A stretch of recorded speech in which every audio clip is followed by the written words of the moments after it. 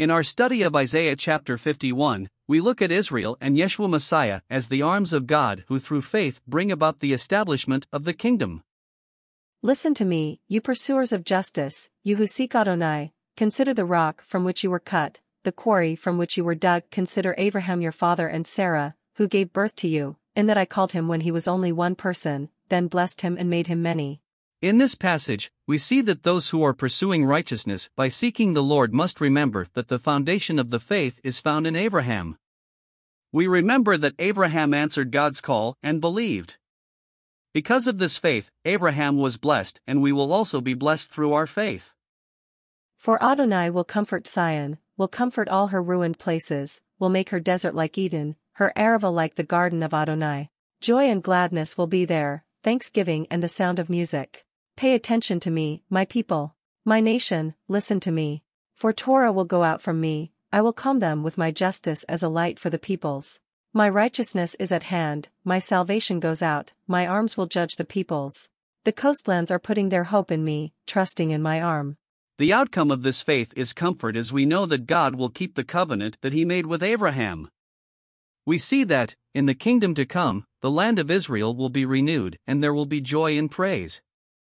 This kingdom will be based on the commandments of God and will bring understanding to his people as well as peace. We see the promise that God's Son will be sent to bring salvation and to judge the people, as well as the fact that even the remote parts of the earth are trusting in this work of salvation. Raise your eyes toward the skies, look at the earth below. The skies will vanish like smoke, the earth will wear out like clothing. Those living on it will die like flies, but my salvation will be forever, and my justice will never end. Listen to me, you who know justice, you people who have my Torah in your heart. Don't be afraid of people's taunts, don't be upset by their insults. For the moth will eat them up like clothing, the worm will eat them like wool, but my justice will be forever, and my salvation for all generations. When Messiah comes, there is going to be change as this world passes away and the people are judged. Those that trust in Yeshua Messiah do not have to fear as they face the ridicule of those who are of this world, because it is only temporary, while salvation and righteousness are eternal. Awake! Awake! Arm of Adonai, clothe yourself with strength. Awake, as in days of old, as in ancient generations.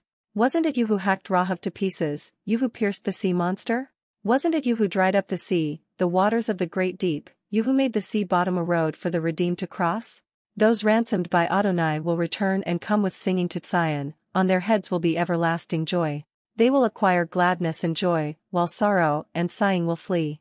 Now, Israel is referred to as the arm of the Lord and are called to return to the strength of their past, which was rooted in the faith of Abraham. During the time of this prophecy, Judah had fallen into idolatry and were soon to be exiled to Babylon, but even so God calls them to snap out of their slumber.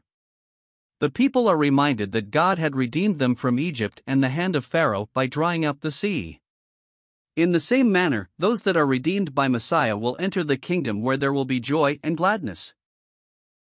Yes, I am the one who comforts you. Why are you afraid of a man, who must die, of a human being, who will wither like grass?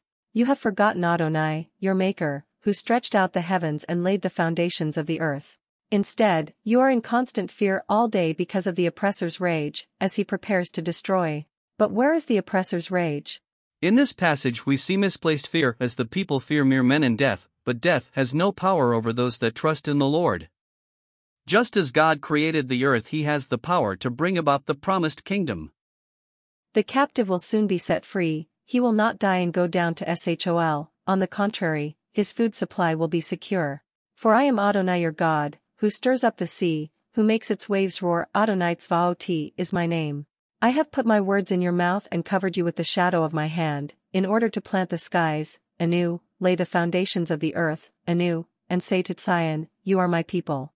This passage speaks of the fact that the exile was only temporary and it was to bring about a change in the people to bring them to repentance.